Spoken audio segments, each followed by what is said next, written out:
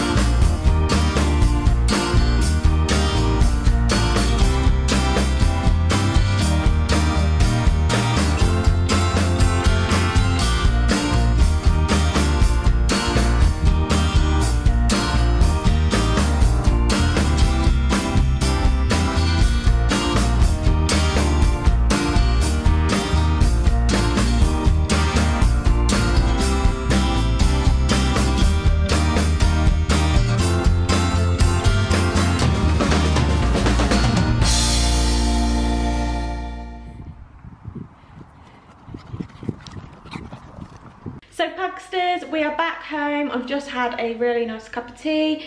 Mickey is watching rugby, I think, or football, I'm not quite sure, I think it's rugby. And the mutts, as you can tell, keep hovering around me because it actually has gone past like their dinner time.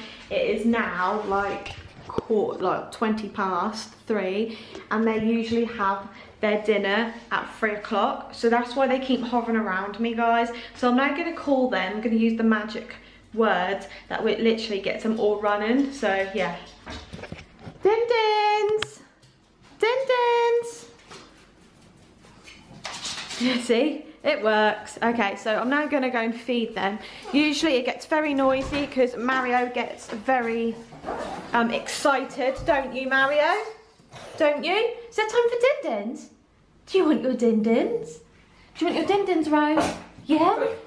Okay, so I'm now going to try and record this and get their dinner ready with one hand so you guys can see like what it's like trying to give them dinner, because literally they go mad.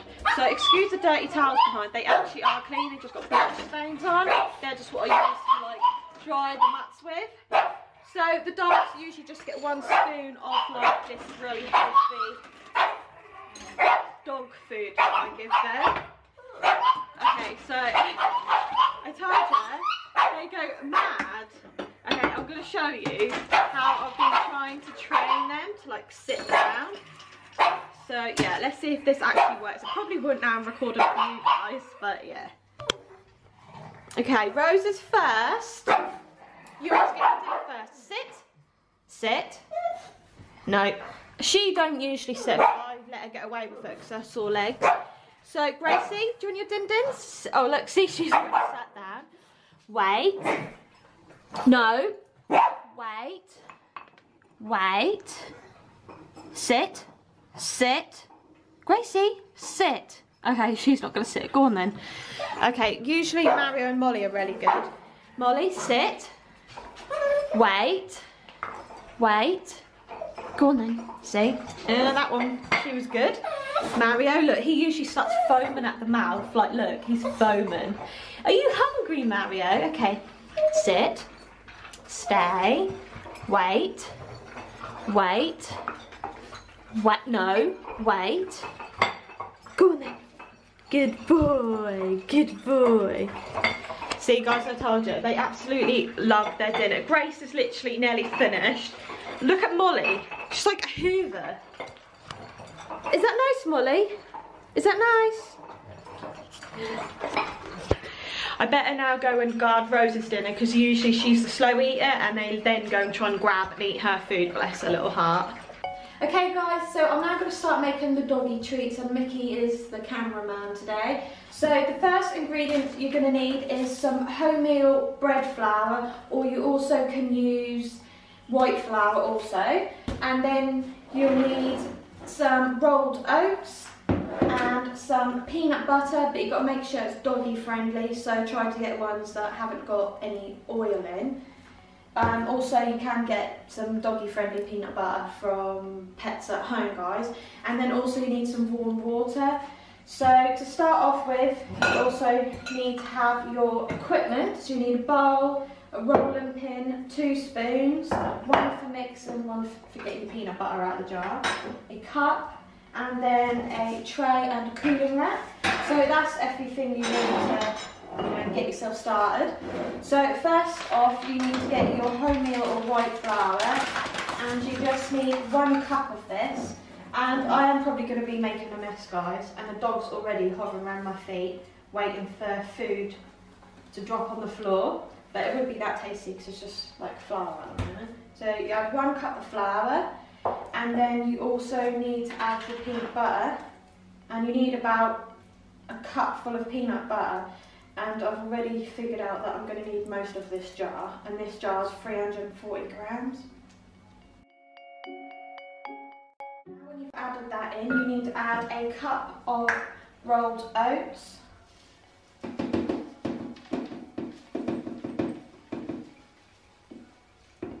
Okay, once you've added the flour, the peanut butter and your oats, you just need to try and like mix it in a bit. You've just kind of like mixed it in a little bit. You just need to add a little bit of warm water at a time. So you don't want to add too much because then it'll be too gloopy. You need to keep adding a little bit at a time until it forms like a dough.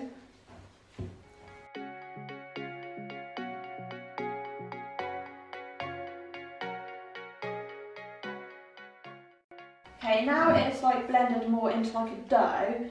I'm just going to add a little bit of flour onto the surface, just so I can roll it out. So just add a little bit. Just move all these things out of the way because this is going to get like really messy. So you do need to go in and use your hands and just kind of like try and get all the flour and the oats that are at the bottom of the bowl. Okay.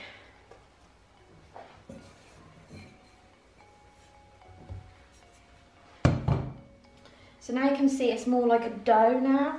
So I'm just gonna like kind of like press it all together a bit, just so it don't like crumble, because it's looking a bit crumbly. Maybe I need to add a little bit more water.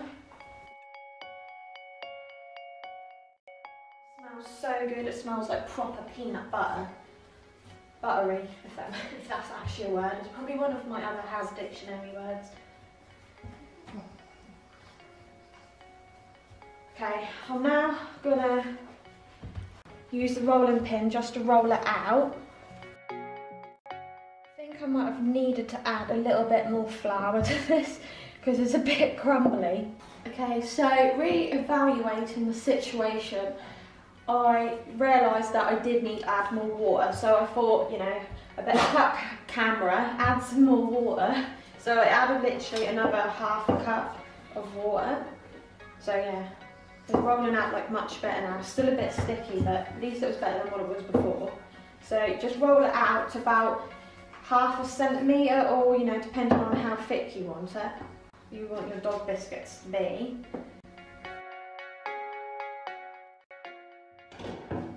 Once you've rolled it out to the thickness you want, you just need like a dog bone shaped cutter or whatever kind of cutter you want really. But I've gone for like a dog bone because obviously these are for my dogs. So all you need to do now is just cut out as many of these dog bone shapes or whatever shape cutter you're using. Okay, so I've nearly cut out as many dog bones as I can with the like dough that I had. They're looking, some of them are looking a bit floury, but you know, I've made these before and the other ones were a little bit more floury than what these are looking. So I'm just going to add them to my tray, guys. And I just realised one of the first things you're meant to do before you start this recipe is set your oven to 180 degrees. So I'm now going to do that.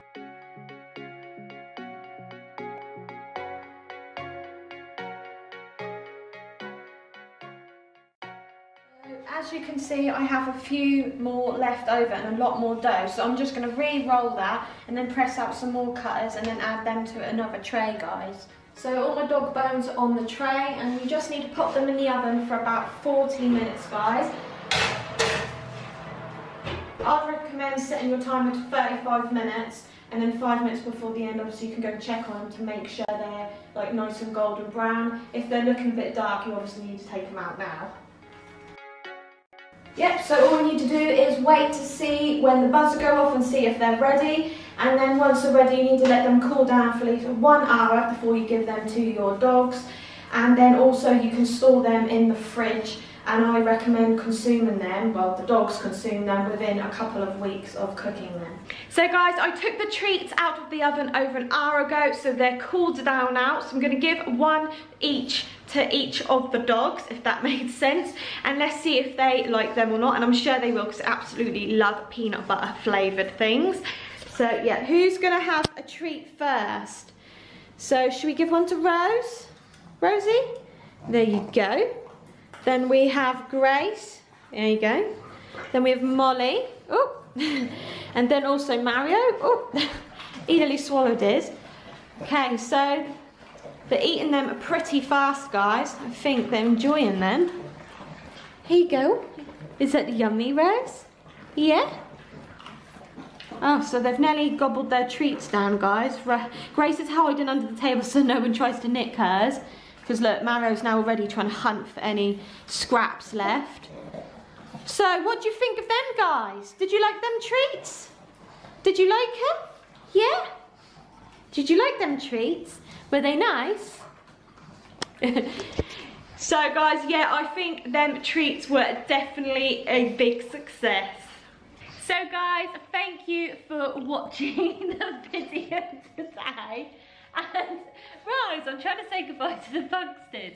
So guys, I hope you enjoyed this video. If you did, don't forget to give it a big thumbs up. Also, if you're new to my channel and you hadn't already subscribed, don't forget to hit that subscribe button down below.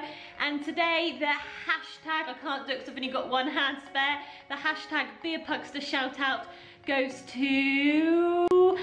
Rose is like looking at me like, what the hell? The hashtag beapugster shout out goes to Fazer Javad, and I hope I pronounced that correctly. So yeah, that is the shout out for today, guys. If you want a shout out, all you need to do is look in the description box down below on how to get one, and I will see you guys on Wednesday. No, I won't actually. I'll see you guys on Tuesday because it's pancake day, so I thought I would do an extra little bonus video. Me and Mickey are going to be trying to do a Valentine pancake challenge, seeing as it is Valentine on Wednesday. So obviously you've got pancake day Tuesday and then Valentine day on Wednesday, guys. So yeah, I'll see you guys on Tuesday. Thanks for watching. Bye.